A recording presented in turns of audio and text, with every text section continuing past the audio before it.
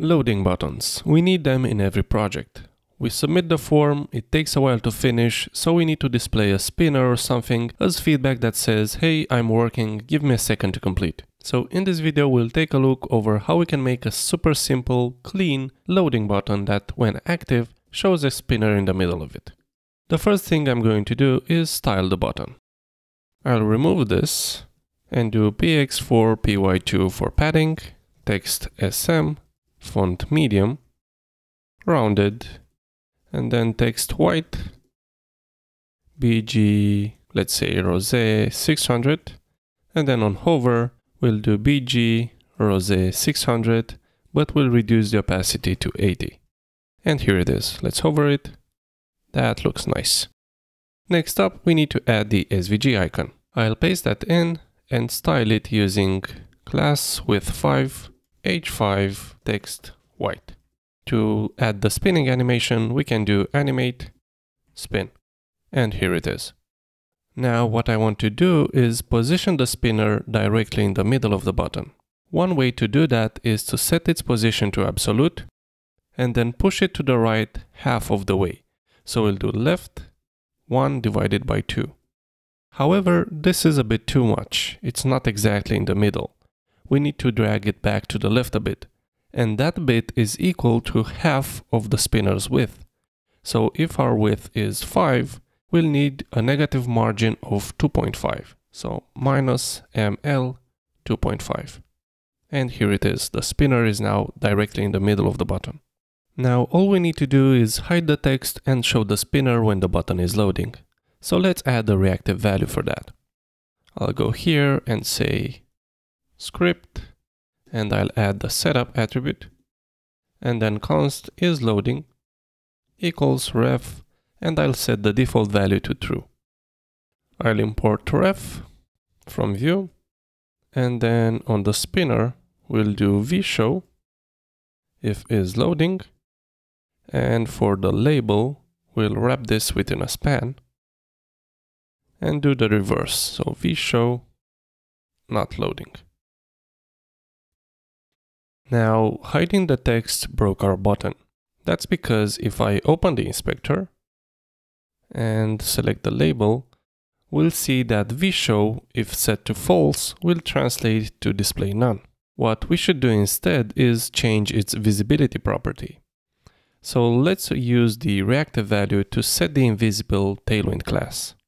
So I'll grab this and say class equals object invisible when is loading. Let's refresh, and here it is. Next up, let's toggle the is loading value, and then at the end, we'll extract this into its own component. The first thing I'm going to do is set the default is loading value to false, and then add the form submit listener with the prevent modifier and call an onSubmit method. Let's add the method. And here we'll set the isLoading value to false, to true. And then to simulate an access request or something, we'll just use setTimeout. And we'll do isLoading value equals false after 1 second. So once the form is submitted, this method will be called, which will set the isLoading value to true, and then we'll set it back to false after 1 second.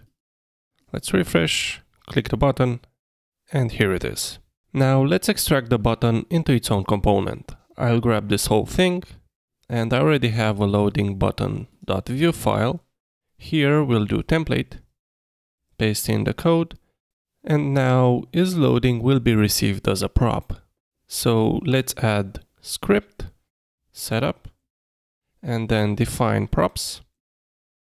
We'll have isLoading, which will be of type Boolean, and the default will be false. Now back to our page with loading button component, we'll need to import the loading button.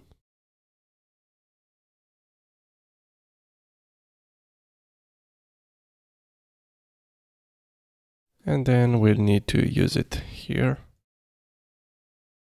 and set isLoading to isLoading. And we'll need to make this dynamic. Refresh, click on the button, and here it is. Next up, I want to be able to change the button label. So here we'll do slot, and then here we'll add the label. So we can change this to save changes. And there we go. Another thing I want to do is I might want this button to come in different colors. Currently, if I set BG black, the background doesn't change. So what I like to do is go inside the component and grab all the classes that I might want to change. For example, the padding will stay the same, the font size and the thickness will stay the same, it will still be rounded, but the text color, the background and the hover might be different. So I'll remove this and paste them here. And now what I can do is create a duplicate of this button and change the background. Save, and here they are. We have two different colors. If I click one, the spinner is weirdly positioned.